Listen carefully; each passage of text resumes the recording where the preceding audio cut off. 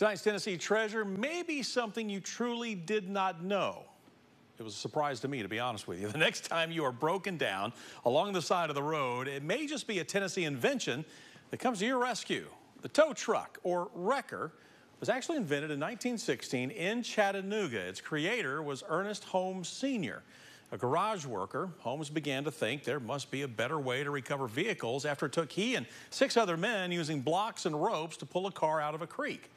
Well, after trial and error and a lot of money, Holmes built the Holmes 485, the world's first tow truck. And the rest, they say, is Tennessee history.